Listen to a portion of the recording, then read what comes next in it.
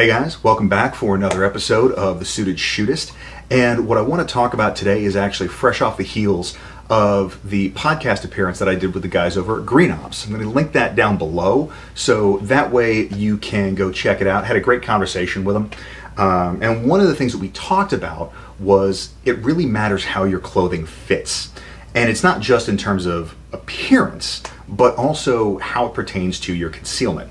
So just real quick, it's like 100 degrees here in Texas right now, and in order to film these, I've got to turn my ceiling fan off, so I might be sweating through my shirt a little bit, sorry. But jumping right into it. This is one of the few shirts I still have that is easily too big and needs to be taken in. I mean, this is how it fits, this is how it should fit, and I've got a good fistful of fabric behind my back. But it's a French cuff dress shirt, so I never wear it without a jacket. It's kind of how I've gotten away with it. There's a couple of things that come into play here, aside from the fact that it just looks sloppy. The major concealment elements are these. First off, and I'll go ahead and throw a close-up of it, I'm going to have to artificially create it for the purposes of the video. But one thing that I have had happen is when you have all of this billowy fabric and you're moving around, what can happen is that it can actually shelf itself on top of the gun and create these very awkward, kind of like right angle lines that don't otherwise exist. And if the clothing is falling different on one side of the body than the other, then that can look out of place, draw further scrutiny. And I will tell you, this is the case regardless. Everybody's going to say, oh, well, it's a solid white dress shirt. You know, it's like the worst for concealment. Technically a correct statement, but it really doesn't matter. If you've got something that is creating this horizontal line at your midsection and it's either bunching up or shelving or something on one side, then that lack of symmetry catches the eye. And that's one of the main challenges. The other is, and I'll go ahead and kind of step back so you can see this, I do not recommend ever wearing a dress shirt like this untucked. But at this point, this shirt is easily a size too big for me. And why that's important is, oh, just buy a size bigger, tends to be the advice that we give people when they are buying clothing for the purpose of concealment. And when it's untucked, I mean, it drapes. It's basically a dress. Again, never wear dress shirts untucked like this. I'm simply showing you what's going on inside my pants. And that is, when I go to draw, a lot of that fabric can hang up under my ass, and then that will limit how much travel I've actually got to clear the cover garment. This is critical. So, let's take a look at what a well-fitting shirt looks like and how that changes things. Okay, so I don't have any white dress shirts that are super tailored, mostly because for me, I treat any white garment pretty much like it's disposable, just because honestly, I stain the hell out of them, and so I try and avoid spending too much money on any given one.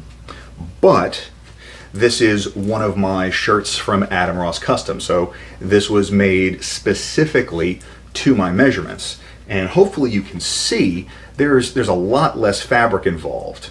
So it's the only thing that's been changed. The gun is still in the same position, everything is still the same, except for this shirt actually fits.